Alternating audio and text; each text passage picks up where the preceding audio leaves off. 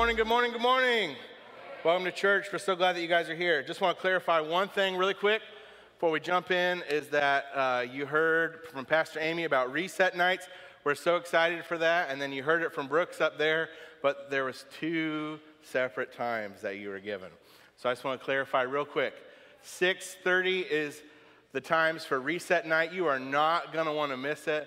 We've got some incredible speakers coming here, and we are really praying that God is going to do something incredible in our church, in our community, so make sure that you're a part of it. So, hey, can we just welcome those who are joining us online, let them know that we're thankful for them, welcome them, glad they're a part of our church.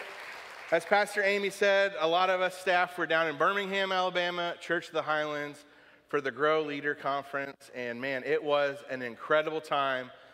I learned a lot while I was there, had a lot of fun with our staff members, and I'm just so thankful for Pastor Matthew, and that he's never satisfied. He is continually wanting to learn and grow himself, and he's continually pushing us as staff members to grow, and I think that just honestly shows humility on his part, that he's always wanting to grow. He's always wanting to learn. So would you guys just help me in honoring Pastor Matthew? We're thankful for him. Come on, River Church, if you love your pastor, let him hear it. Just so thankful for him. So today we're going to wrap up our Summer at the River series, and I'm going to be honest with you, I'm glad that we're wrapping it up. Not because that it's been a bad series, I think it's been great, but that means summer's almost over, and I'm so ready for my kids to go back to school. Are there any other parents in the house who are ready for school to start? Get them kids out of my house. Come on, come on. We need it. It needs to get here so fast. Counting down the days. Come on. So, hey, but we're in this series, and it's something that you guys have asked for. Every topic that we've talked about is something that you asked for in our Easter surveys. And so today we're going to wrestle with the topic of forgiveness. And every single year we do this series, what you asked for, what would you like us to teach about? Every year, forgiveness seems to be one of the top answers. And so I think today we're gonna unpack it, and it makes sense because forgiveness is something that we continually have to do in our lives, right? Like, we're not perfect people. We work with people who aren't perfect. We live with people who aren't perfect. So this thing of forgiveness keeps coming up. So today I'm going to ask you to tap into an emotion and a statement that we probably all have said about a person or a situation that's caused us pain, and that is, I don't care anymore. I just don't care. I used to care, but not anymore. That thing used to bother me, but it doesn't bother me anymore. And the fact that we have to remind ourselves over and over and over that we don't care about it means that we actually do care about it. This is just a lie that we use to try to convince ourselves so that we can ease the pain or the frustration or the tension of a situation or a relationship, but it simply doesn't work. And I know that it doesn't work because, like I said, every year this topic of forgiveness is something that you ask for. You want to hear about it. So forgiveness is just one of these subjects. But I want us to know that God has a better way for us than to simply say, I don't care anymore. And I think we all deal with this. We probably have had a relationship or something where we deal with this. I say this phrase every fall, about 3 weeks into the college football series, when I'm tired of watching IU play something that resembles football. I'm not really sure. And like I always say, I don't care.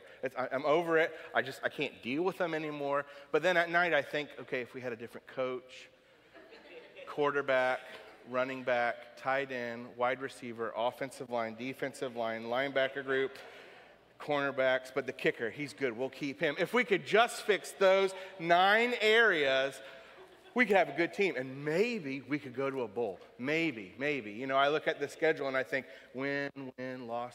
Oh, we got to get this one out. So I say that I don't care, but I really do, and I think that's for all of us. And I'm just going to let you know that this is a challenging message, okay? And that you're going to push back on some stuff that I'm going to say, and it's okay. But I need to explain one thing to you about God and how he works in order for you to get past that pushback. And that is, sometimes when we hear the things that God says, hey, do it this way, do it my way, our first thought is, no, it's just not that easy. However, there's a little thing and one word that we have to grasp hold of, and that word is faith. See, faith is the step that we take into something that makes absolutely no sense, only to discover that on the other side of it, there was a miracle that took place. I think Pastor Sam and Pastor Amy talked about elements of faith in their messages, so I would encourage you to go back if you weren't here, even if you were, just to re-listen to those, because faith is such an integral part of our relationship with God. And so today, I'm going to ask you to take a step of faith into what seems illogical. But I think that you'll discover that when you get there, God's way actually works. So this is what we're going to do. I'm going to give you a list of steps that we often take to get to this point of saying, I don't care anymore, okay?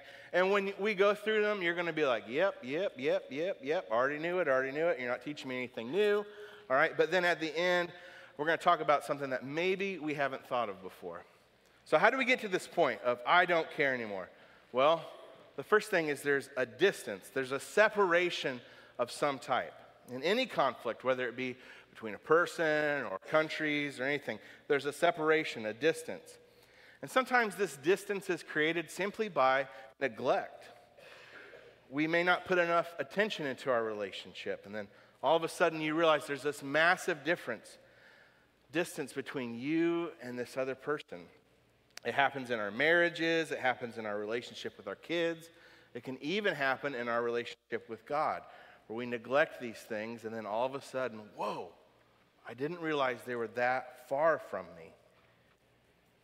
And this happens in conflict when we try to shut someone out. And we think that's the best way to handle the conflict. Because here's the reality, we don't like tension. Is there anybody in this room that likes tension? Like that friction between you? Anybody? Nope, didn't think so.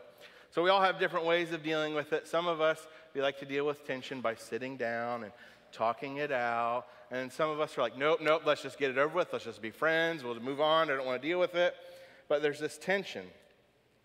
And we do this internally. And we just say that we're done. It's over. The second thing is there's walls that we put up. Most people think that this is a solution. But really it's not. This is actually really dangerous because we can build up a wall to keep out the bad. But what eventually happens is that we build a wall to keep out the good as well. We can even wall out God. We become so protective of our heart and our emotions that we just put a wall up. And that nothing and no one can ever touch us again, whether it's good or bad. And then after that is this escalation. The situation becomes way bigger than it actually is.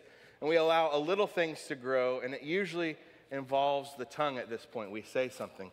There's a joke that says, a woman will always have the last word in any argument. Anything a man says after that is the beginning of a new argument, right? And like we can see this in our relationships, right? Like to take something like really silly and simple. So my wife and I were going to go out on a date, and we want to say, okay, like where do you want to go out to eat? Right? I'll ask that question, and her response is, well, I don't care. You pick. Well, like, look at me. Of course, I don't care where we go out to eat. I just want to eat, right? But I know she has something in mind, even though she says, I don't care. I know that there's something. And so we kind of go this back and forth. What do you want? Do you want this? Do you want this? Do you want this? Do you want this? And then all of a sudden, this thing has escalated into something really silly. And all we need to do is decide whether we're going to have Chinese food or we're going to have Mexican food. Like, this is escalated way, way out. And then we begin to think negative about the other person. And we begin to belittle them. And we don't take the high road. We find ourselves down here, and maybe the person that hurt us, we view them as up here. So we begin to say things and belittle them so that we can get over them.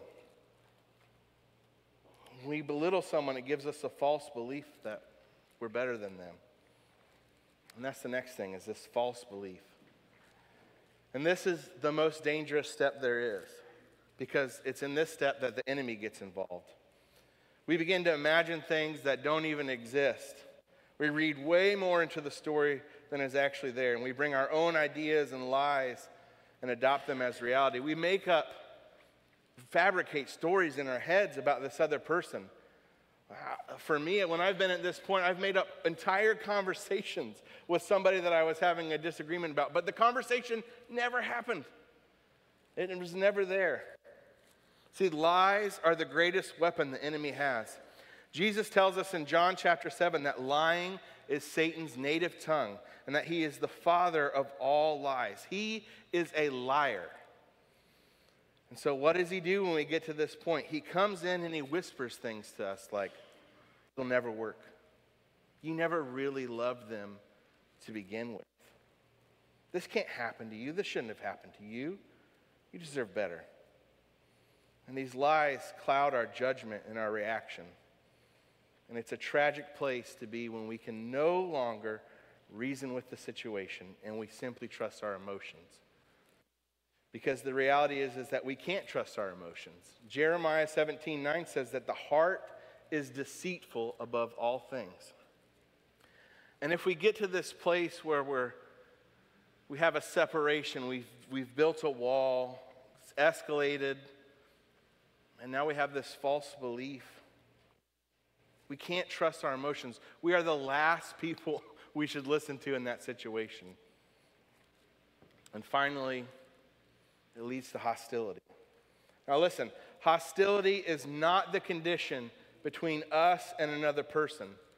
Hostility is the condition of our soul. And it begins to affect the way we live and believe. Even when that other person isn't even around us, we still have no peace. We have no joy. And that's why I think you have asked for this topic. So, what do we do about it? You know, I gave you this list, not to remind you of what you already know. Like I said, you are probably like, yes, yes, yes, yes, yes. Done that, done that, done that, done that. I'm right there, you know, currently. I gave you this list to point out something that we may have never really even thought about before. And that this list is the same condition that you and I were in with God before we found Christ. There was a separation between us and God. We built a wall up. Things escalated. And then we have this false belief. God doesn't love me. God doesn't know the situation I'm going through. He doesn't hear me. He doesn't see me. There's no way he can forgive me for what I've done. And then sometimes that can lead to hostility between us and God. This is the exact same condition that we were in. And so what do? Well, Paul tells us that we need to first off remember, right, that at one time you were separate from Christ. We need to remember this. Okay, I think he would only use this word if there was a tendency to actually forget about something. So let's take a moment and let's forget about that person who's wronged us, and let's realize and recognize that there was a time we were separate from Christ, aka there was distance between us and Christ. We were without hope and without God in the world. But now, in Christ Jesus, you who were far away have been brought near through the blood of Christ. See, we weren't brought near to God because we had a eureka moment, or we realized that we needed to get back into church, or we realized we needed to get involved in life groups, small groups, or serving. No. We were brought near because of what Jesus did. Not because of what we've done. We were brought near even though we weren't the ones to start that process. Before we were even willing to accept Christ as Lord, he initiated this reconciliation process. And he wasn't even the offending party. We're the guilty ones. And yet he started the process to bring us back to him. Not only did he start the process, but he took care of it completely on the cross. And perhaps for some of us today, we have forgotten what Christ did for us. And when we remember what he did, something happens to us. For he himself is our what? Our peace, who has made the two one and has destroyed the barrier, the dividing wall of hostility. Do these words look familiar to you? When we grasp the reality of what God has done for us through Christ, we can have peace because he himself is our peace. And that is what I believe you're asking for. Because I think what we really want isn't help getting over a broken relationship with a child, or fixing a marriage, or fixing a relationship with a mom that we wanted to like us, or a dad that we just wanted to hear some affirmation from. What I think you're really asking for is for the nightmares to stop, for the pain to stop, for the guilt, for the tension just to go away. We say we don't care anymore, but the reality is that we do. We care deeply. So when we grasp what God has done for us, He becomes our peace. So that begs the question, what does God want from us in turn? Okay? He wants us to get rid of all bitterness, rage, anger, brawling, slander, along with every form of malice. And this is where we say, okay, that's way easier said than done, right? Have you ever read your Bible and you've ever thought, okay, God, that's beautiful, that's pretty, right? It's poetic, but I don't know if that's really going to work, okay? You don't really know my situation, right? I've been there at times. I read something and I think, that's going to be really, really hard. I don't know how that's going to work out. But that's where this thing called faith comes in. We have to take that step. Paul goes on, he says that not only do we need just to get rid of these things, but then we need to be kind and compassionate to one another, forgiving each other just as in Christ God forgave you. And I think the power in this verse is in the just as statement. How do we forgive people?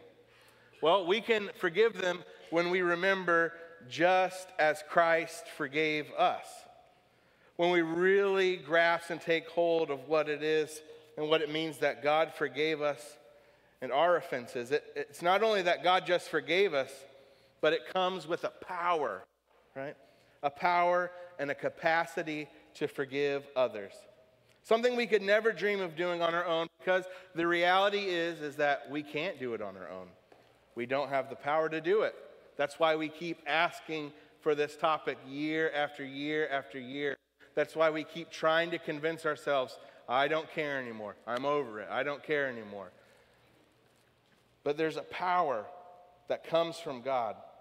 The power of forgiveness is in just as Christ forgave you.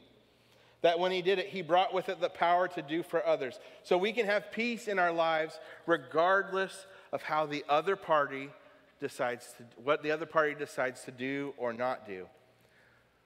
So I'm going to invite you to take a journey with me of 3 steps, and I'm going to be honest with you. 2 of them you're absolutely going to hate. I can almost guarantee it. You're going to hate them, all right? And that's why at the beginning I asked you to take a step of faith. And I need you to filter these steps not through your own mind, but through the authority of Scripture. And if you do that, you will discover that there is power to do what God is asking you to do. And you'll realize that God isn't asking to do it on your own. He's offering you the power to do it.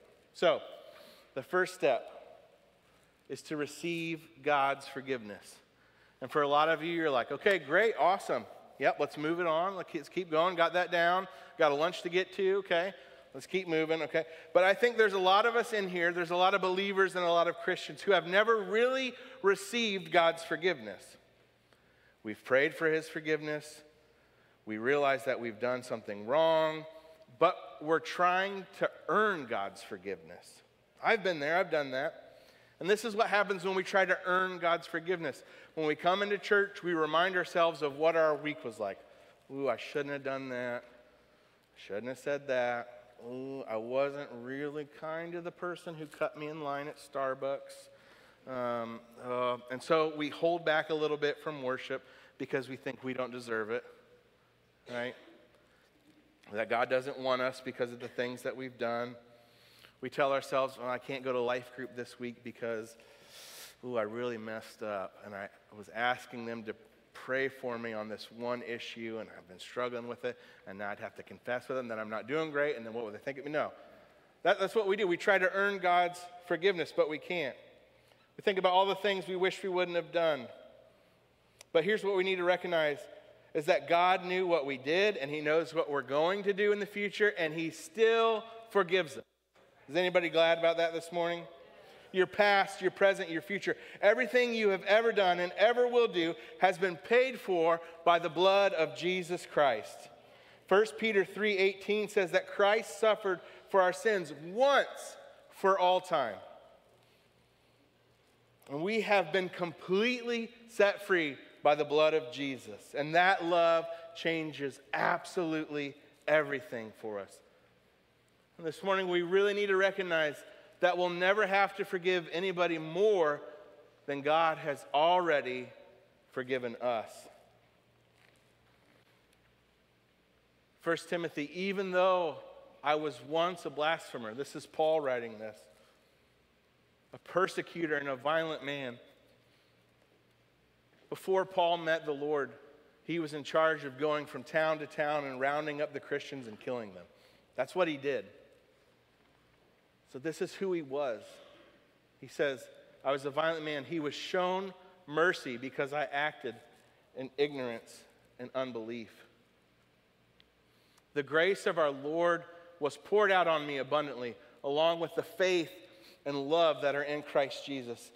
And this faith that Paul's talking about, I think what he's realizing is that while he was doing all these incredibly terrible acts, while he was killing these Christians, I think Paul's realizing that God still had faith that he could use Paul to do something for his kingdom. And so for us, that means no matter what we've done, no matter our past mistakes, that God still wants to use us. Are you thankful that God wants to use you this morning? That he has a plan for your life?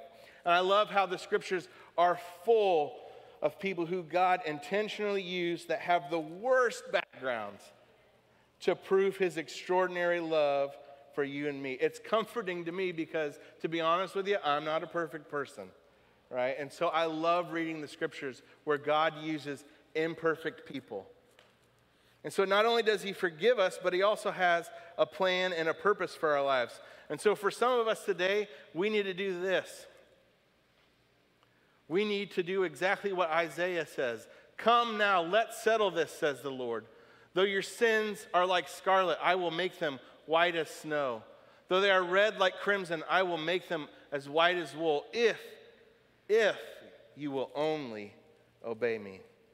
See, the reason we have trouble forgiving is that we've never truly grasped the forgiveness of God. If we live our lives trying to earn God's forgiveness, we will live our lives trying to make others earn our forgiveness. The second step, freely give what you have received. Now, this is where that pushback is going to start to come. All right, step one is the reason we can't forgive. Now we're supposed to freely give what we have received because the forgiven forgive. Jesus tells us in Matthew 10, freely you have received, now freely you must give. We didn't earn God's forgiveness, so we need to stop trying to make others earn our forgiveness. Paul tells us in Corinthians, for Christ's love compels us because we are convinced that one, that Jesus died for all, and therefore all have died. A physical death? No, a spiritual death. That the old person is gone, the new has come. He goes on to say, and he died for all, that those who live should no longer live for themselves, but for him who died, and for them and was raised again. See, Christ died for our best interests. So now we must die for his best interests. We will do for others what Christ has done for us. We no longer live for ourselves, but we live for others. All of this is from God, who reconciled us to himself through Christ and gave us the ministry of reconciliation, that God was reconciling the world to Christ and himself in Christ, not counting men's sins against them. Are you glad that God doesn't count your sins against you anymore? And that he has committed to us this message of reconciliation. We are therefore Christ's ambassadors. As though God were making his appeal through us, we implore you on Christ's behalf, be reconciled to God. See, our debt was worthy of a capital punishment, eternal death and hell, but God wiped it out. He took our balance to zero. And this is the best news you will ever hear in your entire life. See, forgiveness is not something that we just say with our lips, in our heart, but it's actually something that's reflected in the way that we treat other people. And those relationships, to be honest with you, that you're struggling with, they may never be restored, but we can do something that requires no participation from them. And is that we can take the balance they owe us and we can make it a zero, because that's what Jesus did for you and me. And that's why I love that old hymn, that Jesus paid it all, and now all to him I owe. Now we are ambassadors for Christ. We had John Maxwell taught a Wednesday session this last week at the Grow Conference, and it was incredible. And he used this passage of Scripture, and he said, when you become an ambassador for a country, your thoughts and your opinions are no longer valid, and they no longer matter, because you represent that country. And so that country's thoughts and opinions are what you have to do. And that as Christians, we must learn that. We must put off the old self. Our opinions, our thoughts are no longer valid. We must take on the image of Christ and represent that to all people. So now we walk around telling others of what Christ has done for us, and we extend that to them. And that's the secret. And I know this sounds really, really hard, but I guarantee that if you will obey God's word and you become an ambassador, that a miracle will take place in your life. And on the other side, you'll see it at work. Here's the third one. Go first. And this one is probably the hardest one of them all. This will be the most challenging thing. See, one of the most unique things that Christ did for us is that he didn't wait to see if we would accept this gift of forgiveness. He went first. It wasn't like he was on the cross, nailed to his hand, hammer in the air, and he said, whoa, wait, just a minute. Before I go through with this, are there any takers out there? Will anybody accept forgiveness? Anybody? I don't want to do this if I don't have to, if no one's going to do it. Okay, anybody? No, he didn't do that. He went first. Romans 8, but God demonstrates his own love for us in this, that while we were still sinners, separate from God, while there was a distance between us, while we built a wall, while it escalated, while we have false beliefs about him, and while we have a hostility between us and God, he sent Jesus to die for us.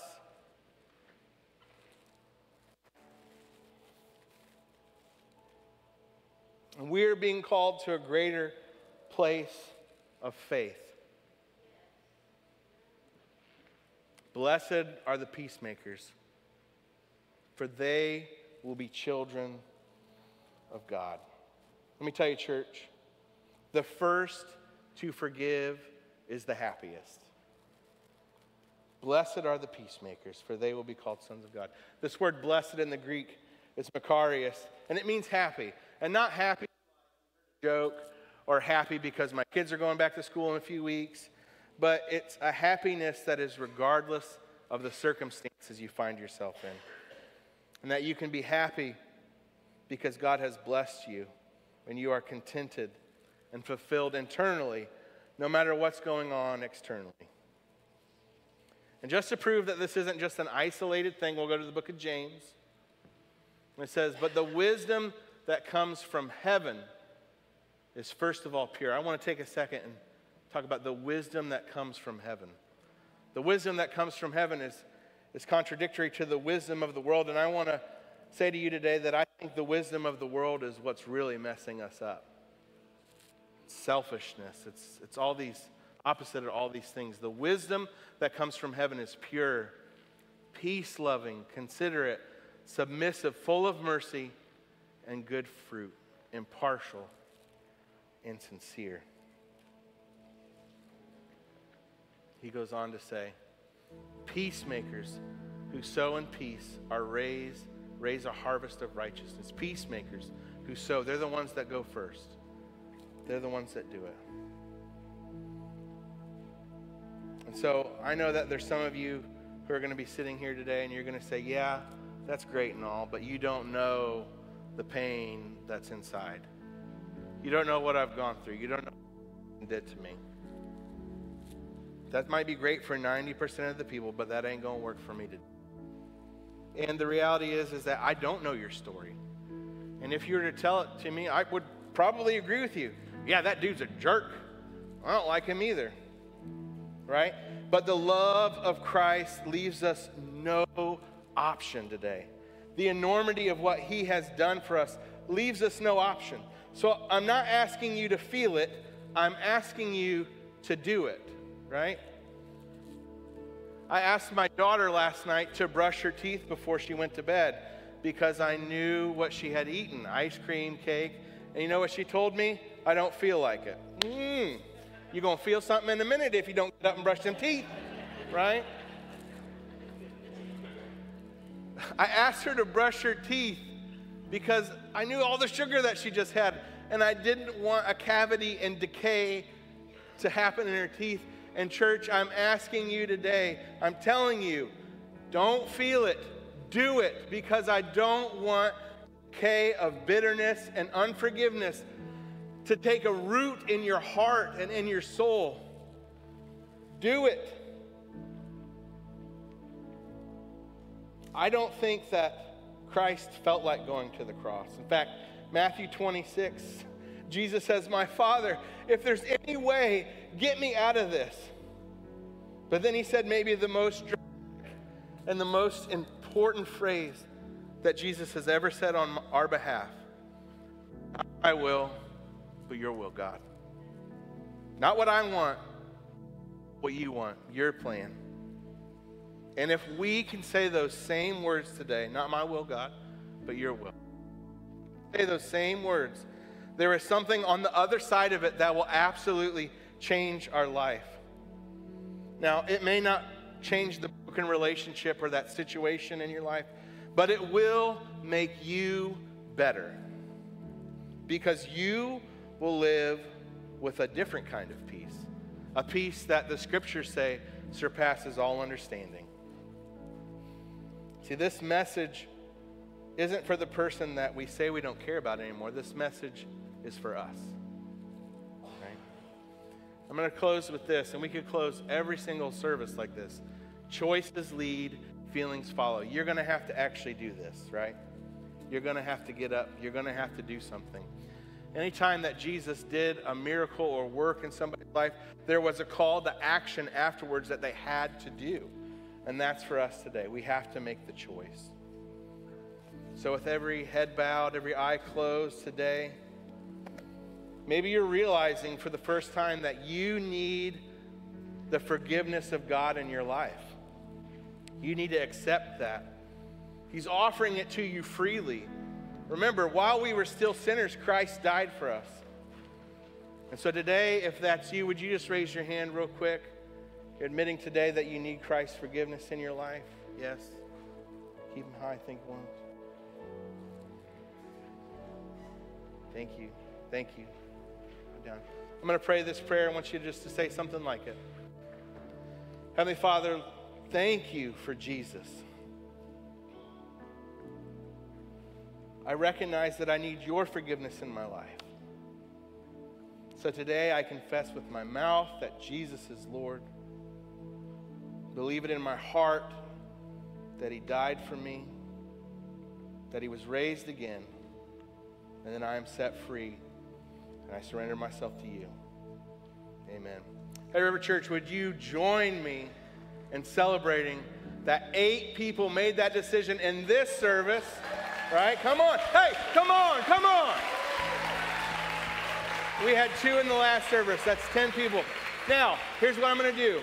The band is going to play a song for us, and I'm going to call you to choose to do something. You're going to have to do something. Like I said, Jesus made people take action. So on the sides over here and over here at these stations with the lights, there are pieces of paper and there are pens. And if God puts somebody on your heart today that you need to forgive, you know that you need to forgive them, you're going to go first and you're going to write their name on that piece of paper, and you're going to take it to one of the crosses on the side. There are pins there, and you're going to pin it to the cross. Okay? And for some of you, you might need to forgive yourself. Maybe God's been talking to you, and you need to forgive yourself for something, so you can go ahead and write your own name on it. But you're going to take the first step, and you're going to do that. Would you stand as we worship?